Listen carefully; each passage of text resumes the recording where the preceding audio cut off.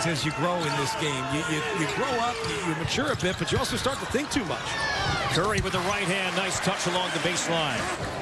You think it sounds great until you get into that position. You're like, oh, goodness gracious. Good defense. Out of the timeout. Turnover number 3. What a 3 and 3. 13 and 4 on the year. Shot clock under 10. Long range 2 for Murphy. And he's got to shoot that shot. Completely different look last year with Tony Carr. Murphy draws the double. The reversal. McBrayer leaves it for Murphy. And he throws it down.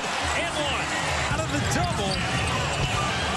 You skip that pass, one extra pass, and the one extra pass led to the Dupree-McBrayer drive. Then you haven't watched enough basketball. Everybody does it now.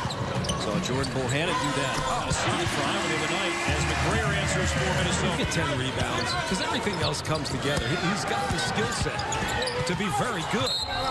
Murphy answers. Watkins with the bump. And Murphy will try to answer. Jordan Murphy got what he's needed for a long time. He had room to work. I mean, look, that whole side of the floor is opened up. Enjoyed the time I had with him, and I really thoughts and prayers go out to his family. Sad news. Tipped around and in. Going to have to do it with limited space because A, at times they're not moving well enough, but B, the Penn State defense has been there. Good finish by Murphy, but once again, the paint was wide open for him to attack. Apparently the case. Wheeler misses both. Empty trip for Penn State. O'Toole got it down low. One fake. A dunk. Apparently, what's I talk about? Look, enough space here. Josh Reeve just falls asleep for a second. And a good find from Jordan Murphy. There's Coffee driving on Watkins. No, Murphy. Murphy with 14. Covered by Miles Dredd. Curry got it down low on a great pass from Murphy. Great high-low feed. Easy finish for Eric Curry. He's really getting his legs back.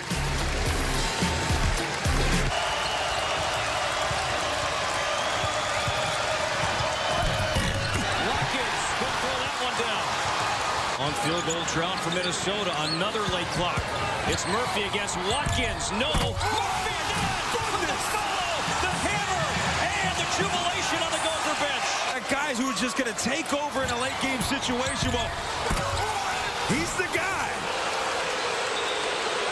That is Jordan Murphy. That's the second or third possession this kid has attacked the